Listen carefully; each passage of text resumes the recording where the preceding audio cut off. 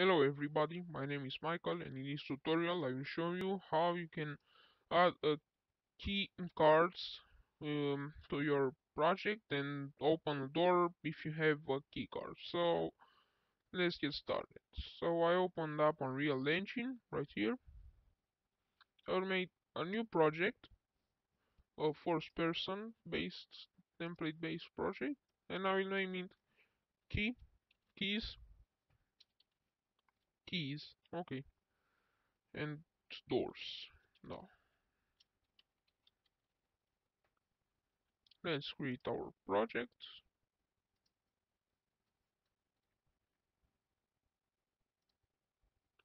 So I got our. This is a request from a dev I saw on the forums of Unreal Engine. Um, Keypad entry example keypad next to door, enter correct 4-digit code, door opens. I want to make a tutorial on this. You can go to Tesla Dev's uh, YouTube channel and search for this, but I will do for the keycards. By the way, I will put your link in the description below to download both the keypad entry and the keycards. So now we have our guy right here. I will delete this players network player start, delete this character, and delete these texts. I will put our player start. I will add the cube right here. This will be smaller, and this will be our key. You can go ahead and add a mesh, your own mesh. I will add this cube. And now let's make a material for it. Oh, not a blueprint class, a material. I'll name it key mat. I'll add a vector parameter. This will be the color, a scalar parameter,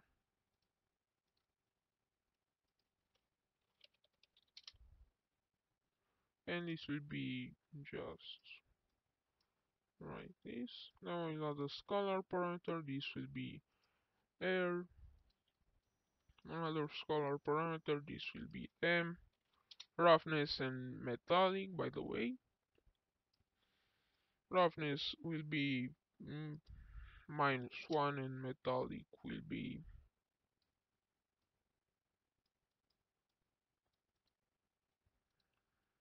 like 1 or zero point 0.5. Let's compile our material. So hit apply and save. Okay, it looks pretty nice. Now let's apply it to our key. Now let's add a box trigger,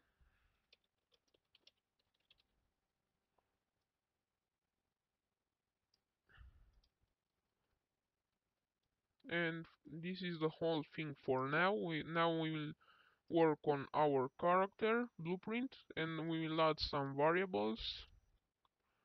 Okay, so here is it, our trigger box. Now let's save the map and let's go into our first person character blueprint. So on event tick, we'll add this event tick right here. We'll make a few variables. So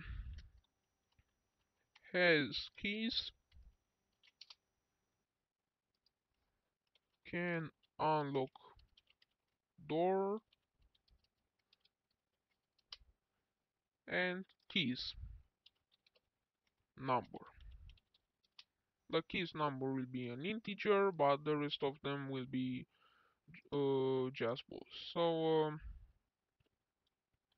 on event tick, we'll check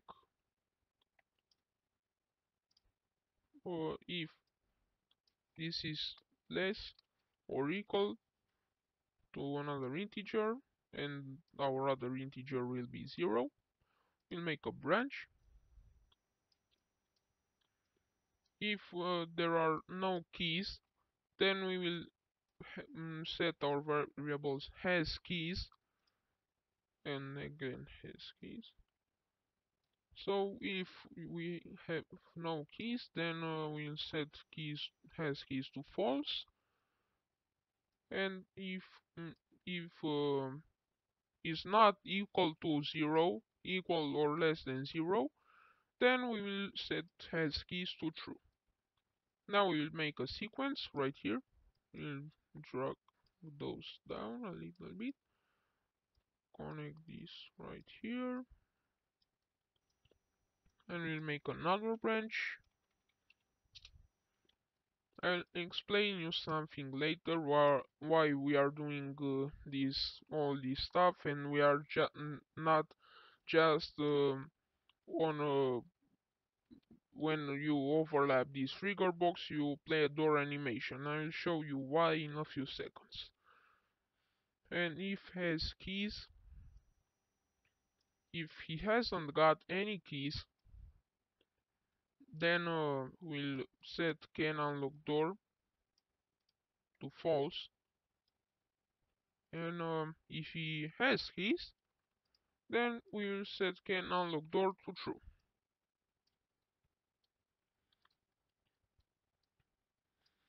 We'll comment this out, then we'll say check if the player has got any keys. Has got keys.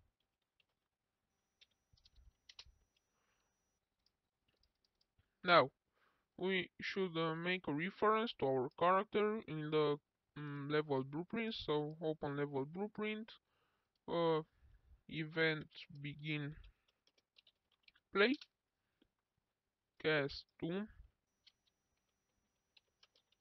first and first person character, get player character,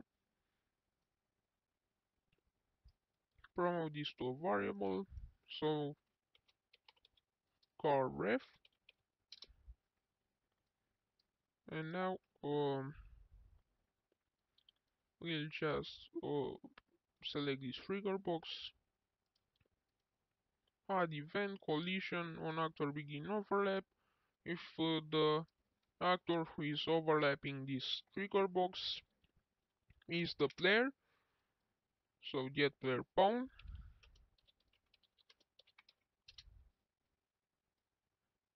then we will do some stuff over there. So the first thing we have to do is to get our character reference and add one. So get keys number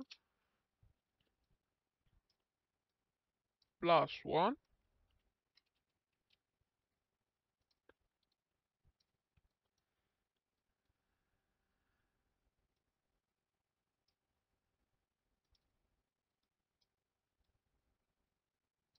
set keys number.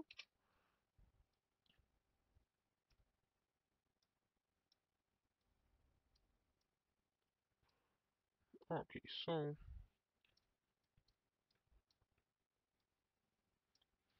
just like this. Okay,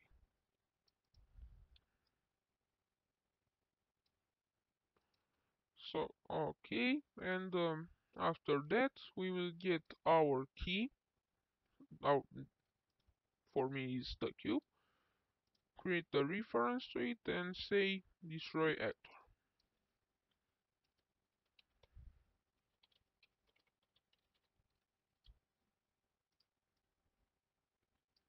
You may want to add a delay between the overlapping and the actor destruction when you destroy the actor, but that's fine for now. And we'll make an event tick.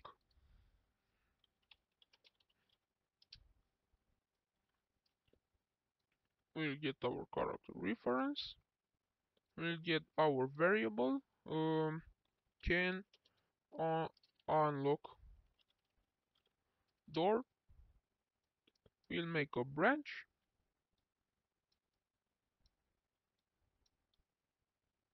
right here. And now we have to make a door animation, so it plays an animation when it goes 90 degrees. When it turns 90 degrees, it rotates anyway. We go, you should import the starter content, by the way, so enable it or just add new, add feature or content pack, starter content, add to project. And here under the props folder we have our door static mesh. I will add a collision, it hasn't by default.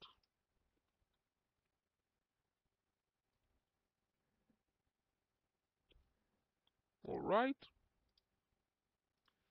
now we'll drag it into the scene. We'll rotate it 100 degrees. And you may want to add a wall right here, or add a door frame, which is right here, so it looks more realistic, but now we'll do just for uh, testing purposes. So right here, okay, be 90. So keep in mind from 180 to 90. Now we will add the matinee. So go to cinematics, add matinee. I don't know why. Mhm. Yeah, finally. Okay, so create an empty group, a new empty group, name it door. Now go ahead and in the world outliner, so make sure you have this tab right here. Go ahead and select the SM door and make sure it is highlighted in the world outliner. This is very important. Now going to the matinee, just right click on the doors actors, add selected actors. Now we have our actors. Right click, create new movement track, and this should have you make sure you toggle snap, so it is more accurate like this. It goes exactly 1 second. We want to have this animation only 1 second, so the we make a key right here at 0. You can press this button or you can hit enter and press it, and now we go to the end or to 1. We add another key and we move this door 90 degrees. Now I'll show you what happens right now. It plays a nice looking animation. So let's close the matinee, let's save, and right now into your level blueprint make a reference not to the SM door and to the matinee actor, which is right here. Just make sure you select it and go ahead and create a reference to it. Now play. So if the player can can unlock the door, then it will play this nice animation and the door opens. We save, Control S or file save, new editor window, play. Now we get our key, it disappears and it opens the door. If we don't get our key, we can't open the door. So now this is not finished yet. I wanted to show you something. Why we did all this stuff and we didn't just I don't know on actor begin overlap matinee actor play animation. So we did all this stuff with variables and integers and booleans because if you want to add a key, uh, so the number of the keys shows on the screen. I will make a user widget, not widget num keys UBP widget blueprint. Um, Add a text right here. Make sure it is just like that, and the font will be higher, not just no, like this, and the text justification will be center, and this will be 0 by default, but we will change this right now. So create binding. Then now go into the event graph, event construct, cast to first person character, get player character,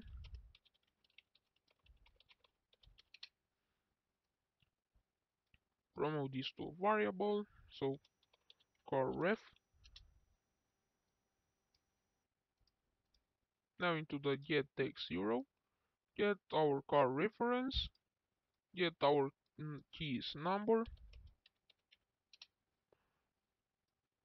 If we just convert integer to text, it is not the best way, so go ahead and say to string, integer to string, and from string to literal name, to text anyway. Okay, so let's see, now into your HUD, so world settings, first person game mode, first person HUD, right here, on events, begin play, we create a widget blueprint,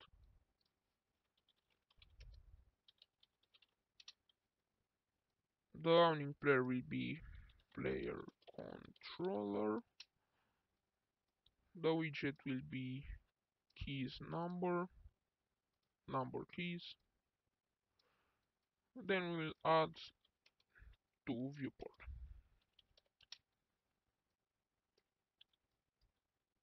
Comment this out and say number of keys. Go ahead and play. We have our keys number right here, so it's 0 for the moment. When we get this key, it will be 1 and the door opens. So this is why we did all this stuff, and we didn't just, well, 2, because we didn't destroy in the level blueprint, we should also destroy the trigger box, so make sure you destroy it. Trigger box. Trigger, trigger. Okay, trigger box.